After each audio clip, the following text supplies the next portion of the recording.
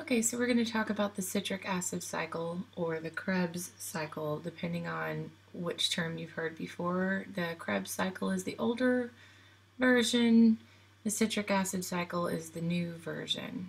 So, here is the title. This is the third video out of 4 that you will be able to watch on cellular respiration. We already talked about the transition step. That's this piece right here.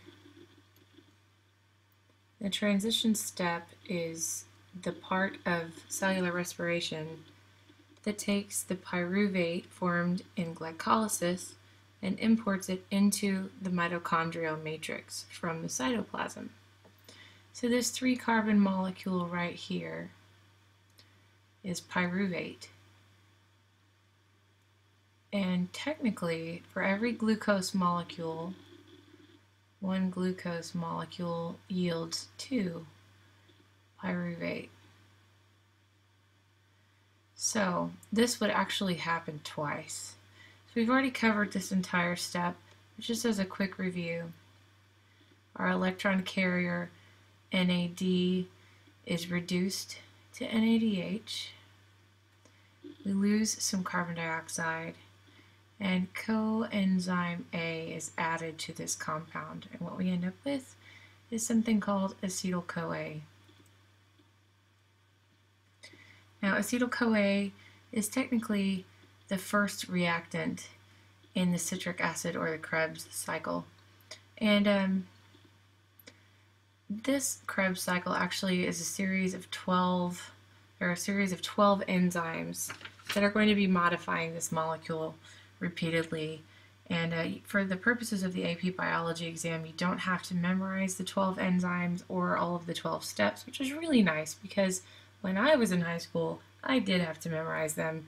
Don't ask me to tell you all of them now because I'm old and I forget things. But, you know, we can all Google it and we'll know the names of all those enzymes. And if you want to major in biochemistry, then you know, you can memorize them later, but for the purposes of the AP exam, you don't have to know the individual names or the individual reactions, which I think is kind of nice. So, the first thing that's going to happen is we're going to take acetyl-CoA and we're going to get rid of that coenzyme A that we just added in.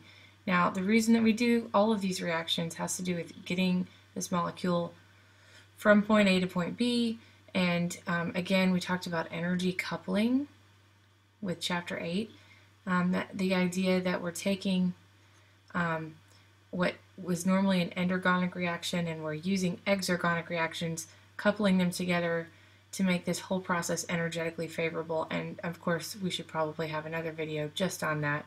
But just keep in mind, sometimes it doesn't make sense. You know, why would we add something and then take it right away again? Well, it has to do with using this energy coupling that we talked about in chapter 8. So, back to our process here, we remove coenzyme A, and then a couple of reactions later, we're going to lose 2 carbon dioxide molecules. And remember, carbon dioxide is a waste product for our overall reaction. Our C6H12O6 plus 6O2 yields 6CO2 and 6H2O.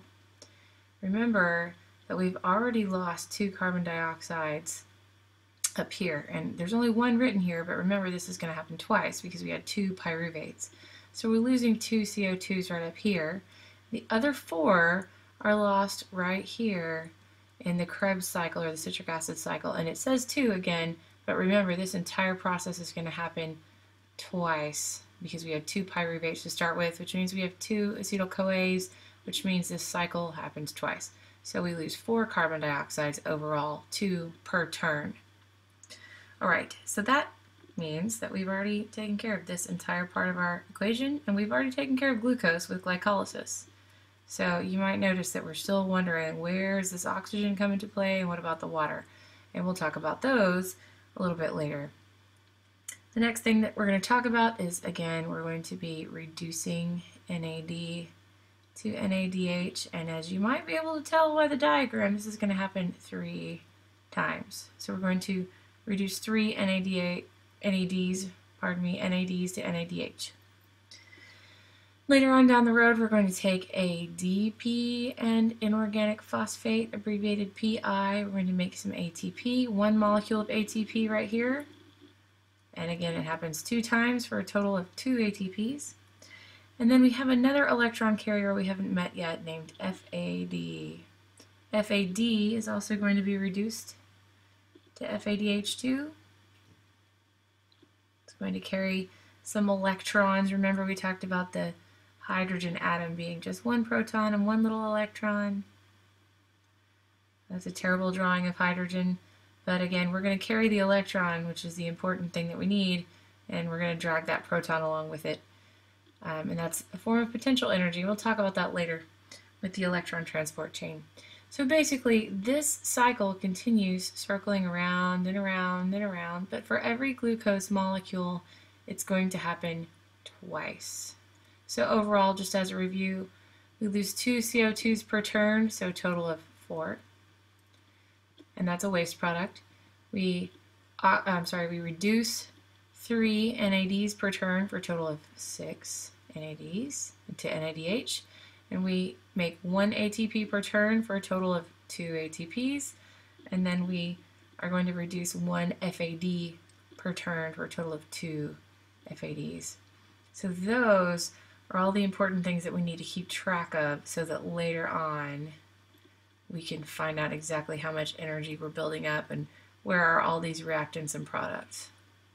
And that is an overview of the Krebs cycle.